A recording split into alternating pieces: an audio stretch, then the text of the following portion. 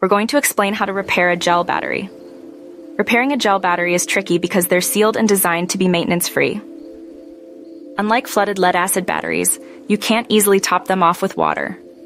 Most repairs involve addressing issues that prevent the battery from working correctly rather than physically fixing internal components.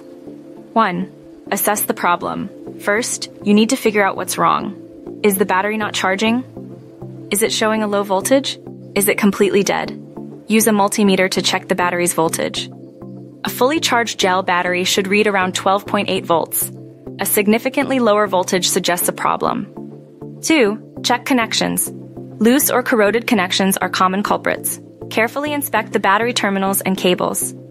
Clean any corrosion with a wire brush and baking soda solution, ensuring the connections are tight. Pay close attention to any cables connected to the charging system.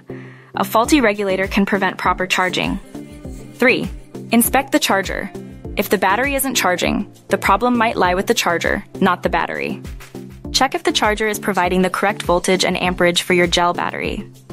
A faulty charger can overcharge or undercharge the battery, leading to damage. Test the charger with a known good battery if possible.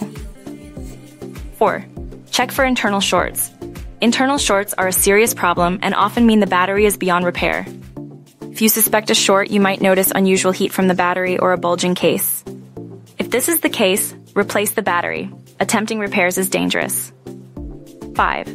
Sulfation.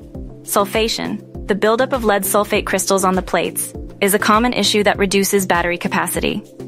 While you can't physically remove the sulfate, you might try a desulfation process using a specialized battery charger designed for this purpose.